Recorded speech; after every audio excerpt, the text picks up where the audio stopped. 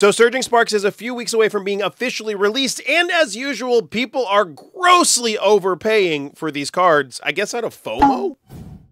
What's going on, everybody? Welcome back. You're watching the channel Dr. Applesauce 2. My name's Will. It's another beautiful day here in Texas. I hope you guys know that I love you, God loves you, and that there is an awesome plan for your life. That's right, Surging Sparks comes out here in a couple weeks. I think last weekend was pre-release weekend, which I sadly missed. And I will say, Surging Sparks looks pretty solid. It looks like it's going to be a really fun set.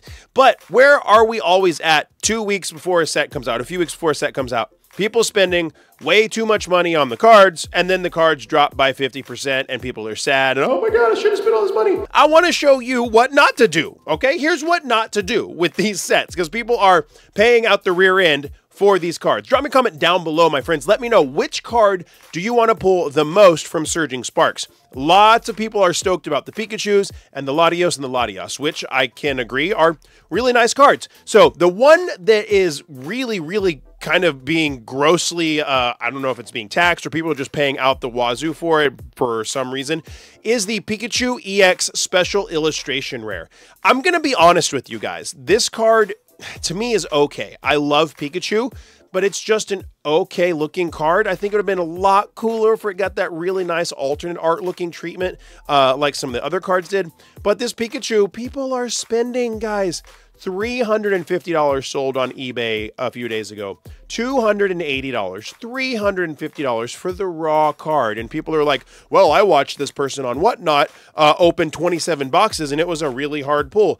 Yeah, cards are hard to pull. Like, that doesn't mean it's worth 350 bucks. What's going to happen when everybody else gets the set and there's 10,000 times as many people pulling it? You're going to have an exponential amount of cards available on the market.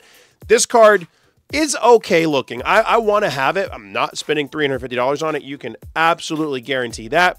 But it's absolutely going crazy in value. And it's not going to be a $350 card. We've seen this time and time again. It's going to go down in price. So be patient. Next is the Latias EX Special Illustration Rare. I wish the Pikachu would have got the art treatment like this. I love the rainbow around the Pikachu, but I wish it would have looked like this. The Latias EX, and they should have done a Latios EX as well with the Special Illustration Rare treatment. Going for a crazy amount of money as well. $200, $240. Looks like somebody got one for $128. I could see this card being in the hundreds, but this card selling for $240, $250, like per usual, right, guys, is incredibly high. Another one is the not Special Illustration Rare version of the Pikachu EX. Basically, the Pikachu EX Full Art. This is the Full Art EXs that you pull all the time. 50 bucks for the Pikachu. This is a $20 card. This is going to be a $20 card. This is not going to be a $50 card. You get one of these like full art EXs in every single booster box, if I'm not mistaken. You're not necessarily going to get the Pikachu, but you get a full art EX like this in every single booster box. $55, $79, $60, crazy town. And then we have the Latios Illustration Rare. Very strange. They gave the Latios an illustration rare and the Latias a special illustration rare. Why not give them both the same treatment? I don't really understand that. Maybe there's a rhyme or a reason to it.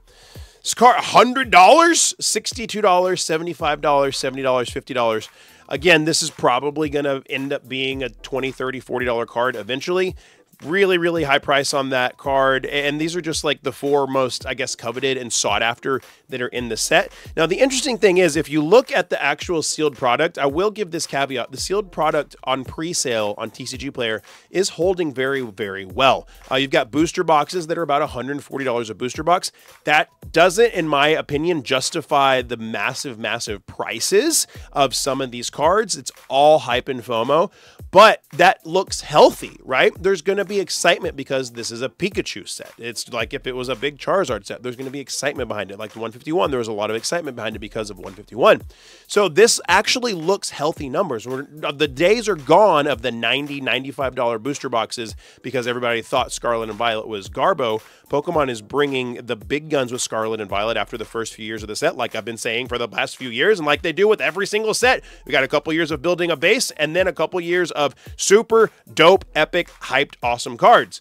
Booster boxes pre-sale in about 140 bucks. Super great price, or a super healthy price. You got your booster bundle still about 26 bucks. To be a good, solid, healthy release. Give the video a thumbs up because it helps a lot and it's free for you to do that. And like I always say, my friends, find somebody to love and serve today.